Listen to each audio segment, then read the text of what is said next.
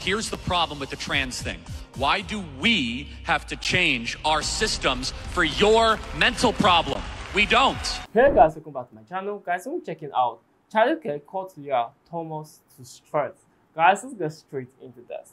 You think maybe there'd be a women's, a men's, and then that community, you know, have their own?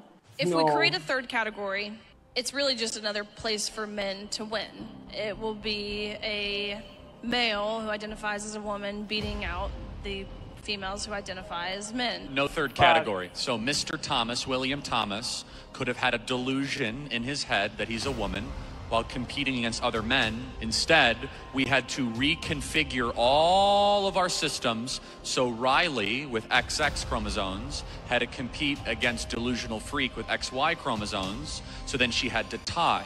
Here's the problem with the trans thing. Why do we have to change our systems for your mental problem? We don't. Compete in the chromosomal category that you were born into. This is one of the big problems, is that we should not have to redesign society just because you're tormented.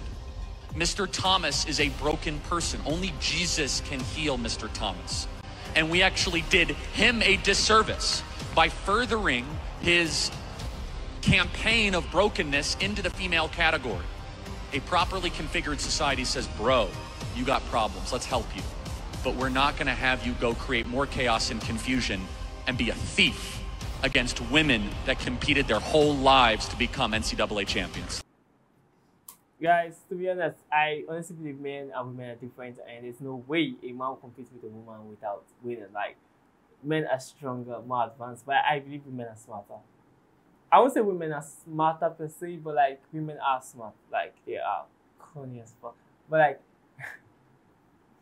that came wrong. Like, don't think that, like, I won't edit it though. But like, I honestly believe that women are smart and they're strong, and but like, I will say men are also smart and men are willing to do some crazy things. But like, for me, I honestly believe that Thomas does not deserve to win that because he is not a man. If we continue this way, like, a lot of things are gonna happen, and see, our society is gonna really be fucked. That's just the truth, and that's something that a lot of us can see, and people who believe in this can't see it. Because right now, this is the same way feminism starts. Women want equal rights with men, and now they don't actually want equal rights with men anymore.